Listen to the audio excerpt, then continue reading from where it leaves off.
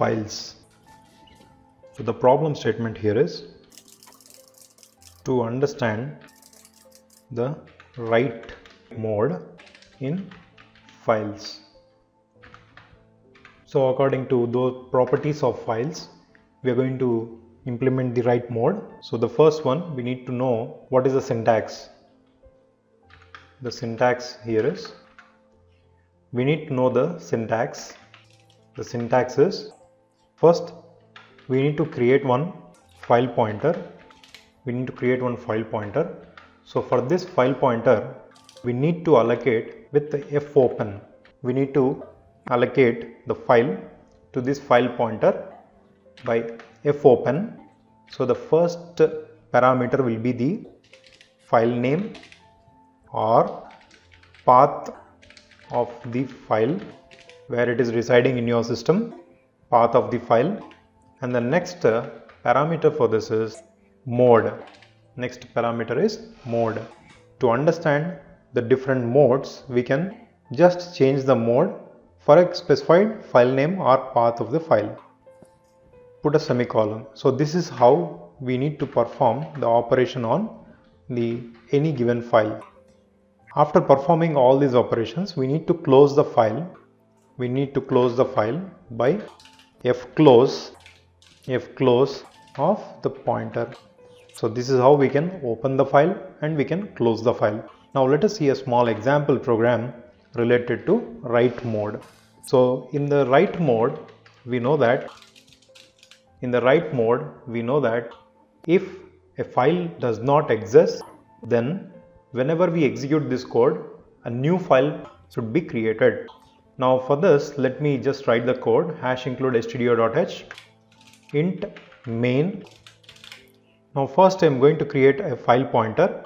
So file followed by star ptr. So this is a file pointer.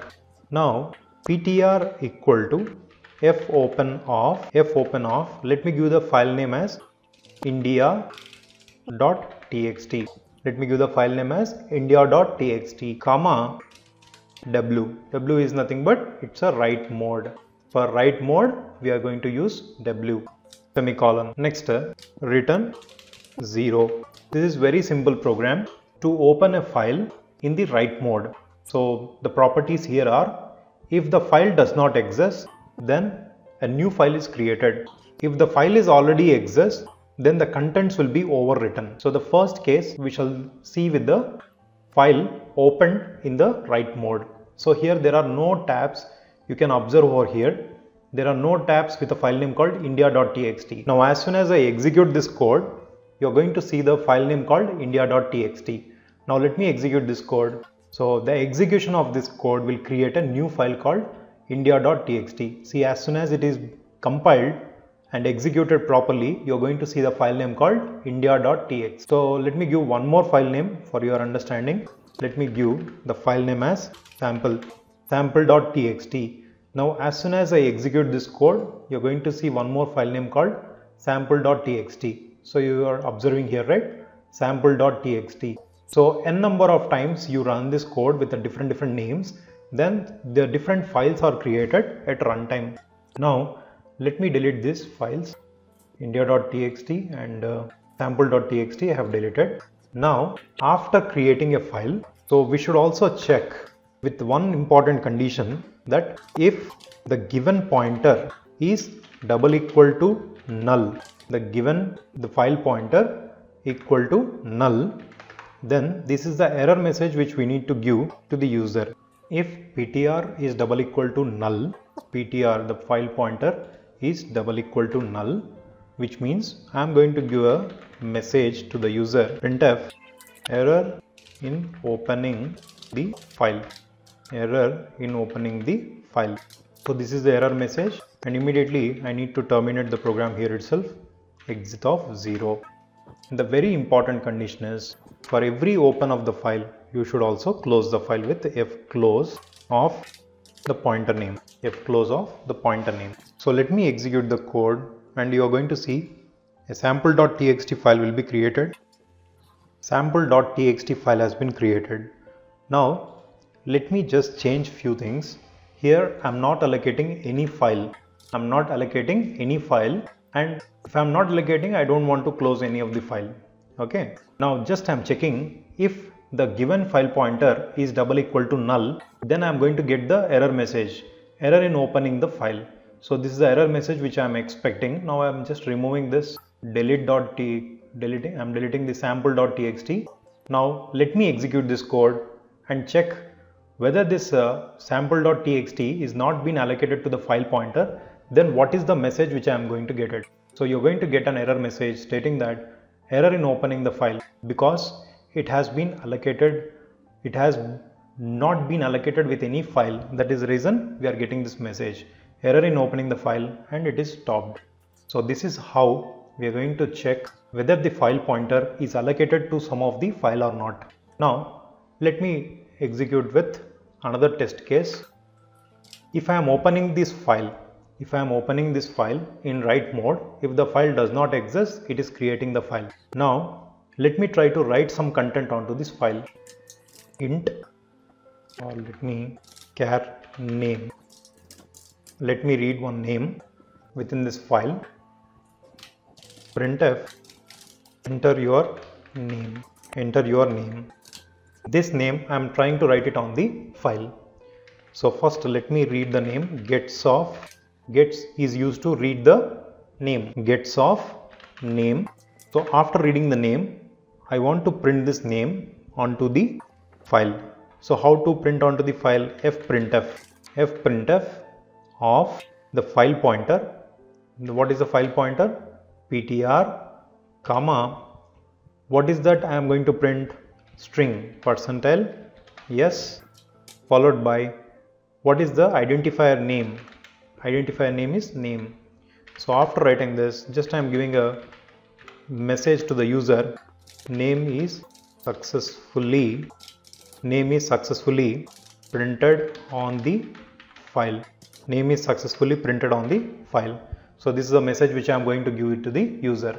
Now let me execute this code and let me show you the output, how the sample.txt file will be created at runtime, and the data whatever we are going to write here, that will be stored on the sample.txt file.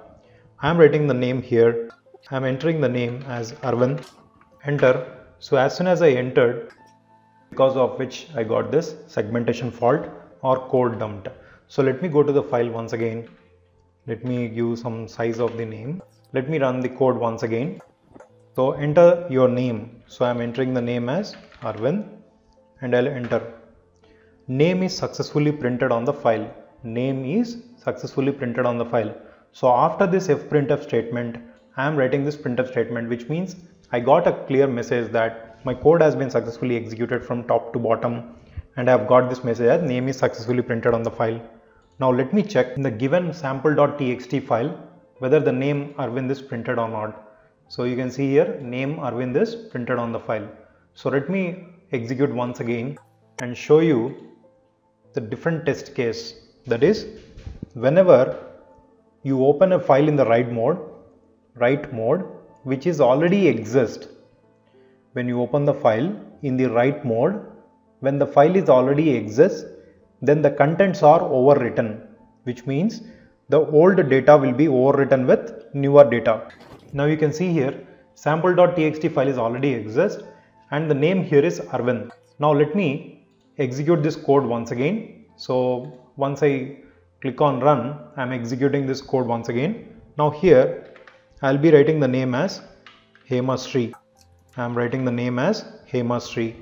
Now let me enter this. Name is successfully printed on the file.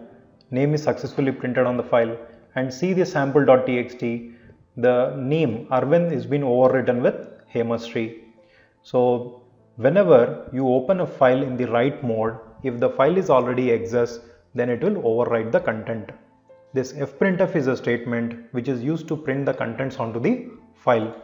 The parameters for this will be, the first one is the file pointer name, and the next one is the format specifier, and the next is the argument, that is the name identifier what we need to substitute in the place of this %s.